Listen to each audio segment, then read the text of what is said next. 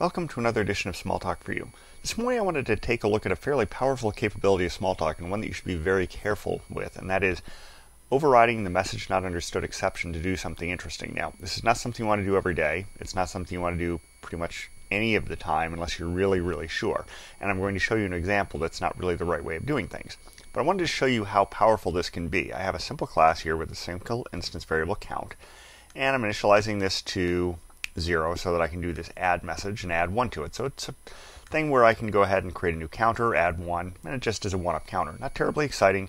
It's a simple example I often use when I'm teaching Smalltalk as a way of getting a very straightforward example in front of somebody where I don't have to explain the domain, but then I can show features of Smalltalk, which is what I'm doing today. So we're going to have the capability to do something like this, send add it, instead of add, and have it work by sending add instead. How does that happen? Well, we come in here to does not understand. And what we're doing here is we grab the selector, convert it to a string with as string, and see if anything in it matches add. And if it does, we're going to just go ahead and perform add with the message arguments first. Now, of course, this could fail if I just sent add it without arguments. So this is not a completely safe implementation, but again, that's not the point. The point is that you can do things like this in Smalltalk. So if you're building tools, this is often useful. Probably not so much in deployed applications unless you're doing proxy operations, but this is kind of a cool thing. I can go ahead and ask any kind of test I want here in my handler. This is does not understand, so this is the message that gets sent whenever you have a message not understood exception. And you can implement this. So instead of handling the message not understood somewhere, which is hard here because you don't know when it's not going to be understood, you can just have this implemented and then do your own handling.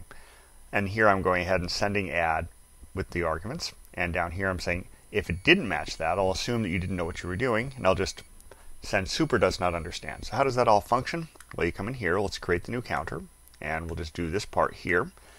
And if I inspect this guy, you'll find that I have a count of 1 as I expect. Let's push that aside for a minute. And now we'll do this. Do it. And normally in Pharo, I would see a little message telling me that it didn't understand that message, but I tried this out before the screencast, so I didn't get that.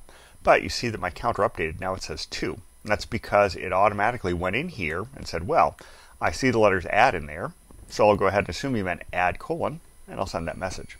And that's really all there is to it. Again, not the kind of example you want to try in real code. This is a very trivial example, but it demonstrates the power of this kind of capability. So, that's about it for today. Until next time, have fun with whatever Smalltalk you're using.